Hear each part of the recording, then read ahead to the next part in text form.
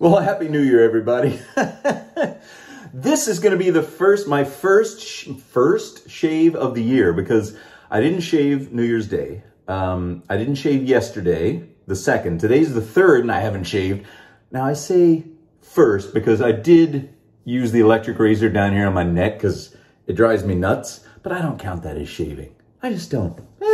So we're going to do a back to basics shave. I'm going to get this off. Can you see? Once again, I ask you, do I look ragged or do I look rugged? It's the gray, you see? I don't even know if you can see it or not. I can see it. If you were here, you'd see it too. All right, back to basics. Simple New Year's shave, nothing fancy. We got the Holy Trinity, folks. We got the, well, it's 4 because of the blade inside, the feather blade.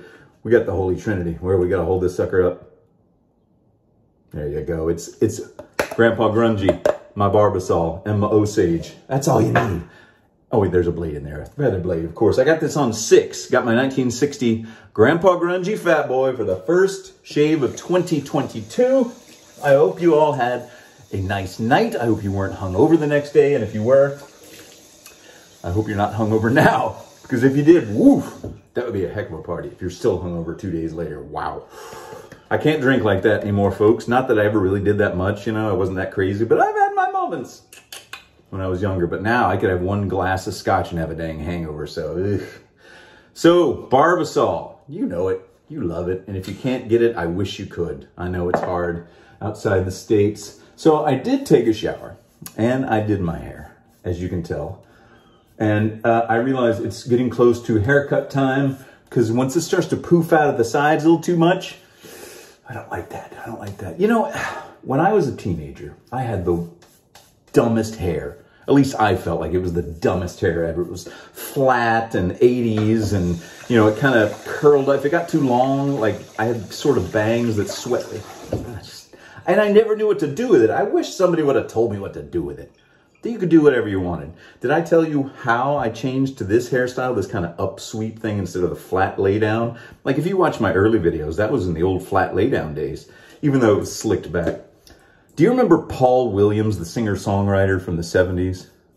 He had famously limp, flat, bad 70s blonde hair. He's a strange-looking fella to begin with, but man, is he talented. He wrote like the Rainbow Connection, stuff like that. Paul Williams, look into him if you don't know him. There's actually a documentary about him. I can't remember the name of it though. Anyway, check it out. So I was watching this Paul Williams documentary a few years ago. Famous for his flat, flimsy 70s hair like I had that I hated. And he had spiked hair in this video, modern day video, modern documentary. It's like, wait a minute. How does he get his hair to stick up? And so I realized, duh, such a dummy. And I wish I'd known this years earlier when I was in middle school. Just use products in your hair. I used mousse and a little hairspray to get it. And then I combed it up like that. That's what I did. That's all. And so if you've got limp, kind of fine hair that feels like you just can't do anything with it, give it a try. Give it a try. I know I shouldn't even be telling you this. This is dumb. But I swear, it's the strangest thing. I'm what you call a late bloomer, folks. Like, I don't feel like I hit my stride, like, really, till I was about 30, you know? And then I was at the peak. And now it's all downhill. But I learned so much after 30, and even after 40. I'm still learning stuff that I felt like I should have known a long time ago. And I should have known. I should have known it. But anyway, if you want to change something about yourself, you probably can. Just give it a try. It's very hard to get into that mindset. But you should try. And I know now, you know, you got the whole thing. It's like, oh, after the holidays, you feel like you've gained 20 pounds from all the eggnog and cookies and whatever. And now, oh gosh, now you're seeing the ads for Planet Fitness. And oh, I feel terrible about, I got to go to the gym and I got to, you know, believe me, I've been there. I've been there every dang year. I feel a little bit of that myself, you know, because, you know, I've been doing this intermittent fasting since May. And, you know, I let it go a little bit longer during the holidays. I'm back on the wagon today, folks. Back on the 11 to 7. Now, I've never broken the 11 a.m. I always eat at 11. But I have let it go later in the night on special occasions or holidays. So I understand what it's like to feel that like, despair. I was like, oh, I got this long row to hoe. Where's the first pass? Man, you cannot go wrong with the Holy Trinity. Just a good razor, doesn't have to be this. A good shaving cream doesn't have to be this, and a good aftershave. Find what works best for you. This is mine. This is one of mine. Now there are offshoots, of course. You know, like with the Cremo or the Captain's Choice Cherry. But those are like, that's like sprinkles on top of the already delicious, simple cake. And not every cake needs a bunch of sprinkles, you know? Sometimes you just want a Little Debbie snack cake. You know, you want a zinger. You want a vanilla zinger. Or chocolate zinger. Oh, I got a weakness for zingers. Can I tell you? You know what zingers are? Over here in the States, they're like a finger cake with a little frosting on top and filling in the middle, cream filling. Oh, I don't know if you have them over in the UK or not. But I got to tell you, one of my weaknesses in life is snack cakes. You should have seen how we were stocking up on tasty cakes at the Wawa in Pennsylvania. I'm a Little Debbie man, and my wife is a Wawa girl. Sorry, a tasty cake girl. I'm a Wawa man, that's for sure. I went to Wawa on Christmas Eve this year. I loved it. I couldn't have asked for a better Christmas Eve than going down to Wawa and getting some candy for stocking stuffers. You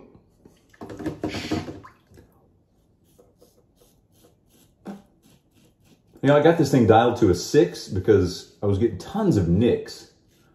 And I always get nicked by Grandpa Grungy. Always have. It's just, you know, par for the course. Comes with the territory, as they say. And so I decided to change that, kind of like what we were talking about. If you want to change something about yourself, I know you're stuck in your ways, because believe me, I know what it's like to have a routine that you want to stick to, because it's important. It's important to have routines, you know? Get up in the morning, you know, you have this for breakfast, you have this cup of coffee, you go do this thing, you turn on the sprinkler, whatever you do, however you get dressed or ready in the morning, it's really important to have those. But sometimes it's a bad habit that you need to get out of, and you know it, but you just don't want to admit it. Believe me, I'm coming from decades of struggling with my weight, and luckily right now being at a point where I have done something about it for the past 7-8 months. So I feel good, but it's the maintenance part now. But anyway, having said all this, any changes you make in your life, you have to be mentally ready for it. Don't try to force it because somebody else told you you should. Don't even do it if like mentally you know, right? Oh, I know I should. But your brain is going to be overruled by your heart and your emotions and everything else. So that heart and those emotions and that brain all have to be lined up. So don't feel bad if it's not lining up right now, because it will, but you have to think about it. Think about it lining up. Do just the mental gymnastics to get there. All right, there's the second pass. Oh, I'm feeling so good. Feeling so good. Don't need that much on the second and third pass. And yeah. I love using Barbasol, but I also love using all my fancy soaps and brushes and things. But for this one, I just wanted to go simple, you know, back to basics. Did I tell you what I did for New Year's Eve of 2000, you know, into the millennium? Now, I know technically 2001 is the beginning of the millennium. It was the year 2000. It was New Year's Eve 1999. And everyone was scared of Y2K. Now, if you're less than 22 years old, you're not going to remember any of this. But we were all worried about Y2K bug in computers. Like, the whole world's computer systems are going to reset, because when they started creating dates on computers, they only had a 2-digit placeholder, not a 4. So if it goes back to 0, 2 zeros, like in the year 2000, the computer's going to think it's 1900. Of course, none of that happened. But we were all scared. Why? I don't know. Blame whoever you want to blame. So, what our idea was, my dearest friend, who I've known for 30 years now, lived and grew up in Marfa, Texas. Now, you've probably all heard of Marfa, Texas by now, but back in the 80s when I first went, it was a podunk town. So we decided, let's go out to Marfa, Texas, and we will act as if it is New Year's Eve going into 1900 instead of 2000. And what that meant was my buddy and I and my friend Claire, we were scouting out someplace far out of town. Now, Marfa, Texas is in the middle of nowhere, West Texas. I mean, in the middle of the Chenati mountain ranges and the flat desert lands. It is remote. It takes about 6 hours drive from here. So what we wanted to do was get even farther out, even more remote. So we packed up our old cowboy pistols because we wanted to shoot them off in the air at midnight, 1900, middle of nowhere, West Texas. Let's get the old thumb buster out, the old Colt 45, you know, the old cowboy one, fire it off into the air at midnight. So we do this. We find a remote location about 3 or 4 miles outside of town. So even more in the middle of nowhere, pitch black, freezing cold. And my buddy and I are out there and we hear coyotes off in the dark. It's just the two of us. I mean, middle of nowhere. And we hear coyotes. We can't see them, but we can hear them. Luckily, we got our pistols with us. We might have had a little whiskey. 1900. The opposite of 2000. We thought, oh, the future. In the year 2000. You ever heard that?